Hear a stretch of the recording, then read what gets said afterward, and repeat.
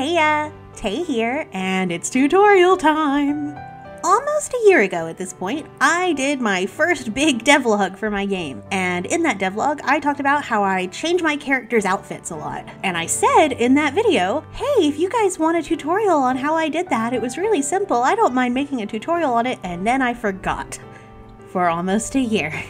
But luckily, the video that I was making is like really kicking my butt and taking time and being really super annoying. So I was searching around, scrambling desperately for a video that I could make quickly so I wouldn't just like not upload videos for like a month or something. And there, at that moment when we needed them the most, a very lovely person asked me in a comment if I could make that tutorial on how I do my outfits. So let's get into it. So here's the thing, even though I'm calling this visual armor, and technically it is, like it changes your outfit based on what you have equipped, it's not as complex as some of you guys are probably looking for. If you're looking for a full like, oh, I want to be able to change my shoes and that'll show up, and I want to change my shirt and that'll show up, and I want to change my cape and that'll show up, you're going to need a different system than what I'm about to show you.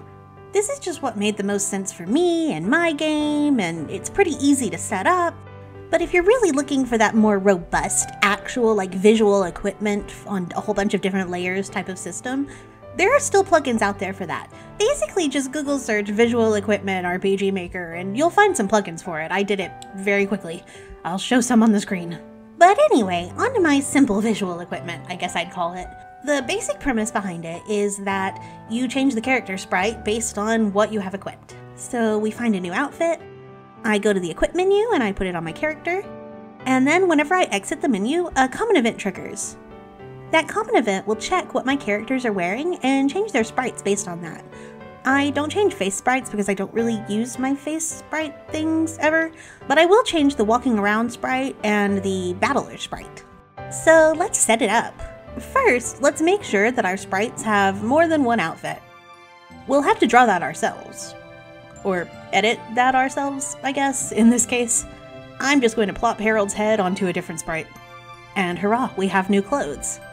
So now that we have our Harold with two outfits, we're going to set up our armor. The way I have it in my game is that basically there's an armor type for each party member. So we'll use the 4 default party members in RPG Maker MV and we'll set up armor types for them. So we've got Armor Harold, Armor Therese, is that her name? Armor Marcia, Armor Lucius, maybe? And then just for good measure, we'll set up a shield armor type that won't actually affect the visuals of the different characters. And I actually think in the equipment types, I'm going to completely remove head. So no head? Because I feel like a player would expect hats to be visual as well. Because I mean, why can we see our clothing but not the hat we put on? So to not let down player expectations, we're just going to remove those expectations to begin with. And now let's set up some actual armor. So let's do Harold default armor. We'll even give it a little icon. And this one is going to be Armor Harold, and the equipment type is going to be body. And we'll sell it for 10 gold. Now I'm just going to copy paste that into Harold, new armor. We'll make one for Therese as well. Now let's go ahead and make a treasure chest where we could find these different armors. We'll put Harold new armor, and I'm also going to make one for Therese's new armor. And let's put Therese in the party. We've made our armor, we have all of our setup, but now we need to actually trigger a common event, because as it is now, changing to our new armor does nothing. So let's set up our common event. I don't have any common events, so that's handy. Let's just go ahead and use common event 1 and set it up visual armor.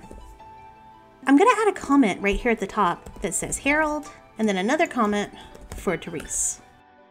This is really handy whenever you have, say, 9 party members like my game does. Just making sure you can keep everything sorted and well organized. So we're going to start with a conditional branch.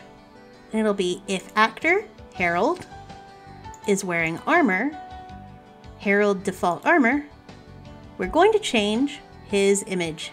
Change actor images, Harold. If he's wearing his default, we're going to leave everything at default. I didn't set up battlers, but here's where you would change the battler as well. We'll just copy that and paste. And now we'll set it if he's wearing his new armor, we're going to change his image to his new armor. And we're just going to do the same thing for Therese. Now we've got to get it to actually show up. And that's going to require a plugin. The one that I use in my game is this one by Hakuin Studio, the Eli Quit Menu Common Event. By the way, this also has an MZ version, and everything that I'm showing you can do in MZ. Just because I'm using MV for this tutorial does not mean that this is an MV specific tutorial, you know what I mean? To get any of the plugins by Hakuin Studio to work, you also need their Eli Book plugin, so make sure that you download that one as well. Go ahead and set both plugins up in the plugin manager, and in Eli Book there are a couple of other options to mess with as well. It's kind of interesting. For the Quit Menu Common Event plugin, however, just set it to the common event that you set up, in our case, common event number 1, and actually this should work now. Let's just test it out. We found Therese's armor, we found Harold's armor.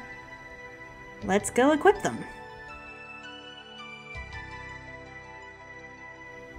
And they're in new clothes. As you can imagine, this is going to look much better and more smooth and seamless if we didn't have this sort of basic blurring the background type of menu. Anyway, thank you for tuning in to this sort of small tutorial. Hopefully that bigger video that was driving me crazy will get to come out soon-ish. Probably not next week because of the holiday. I'm traveling for holidays, which I'm sure a lot of you guys are too. Anyway, thank you so much for tuning into this tutorial. If you liked that tutorial and would like to see a different tutorial of some kind, just ask in the comments. If you have a more complex question or video idea request or something like that, you can ask me in the email that I have linked in the description below.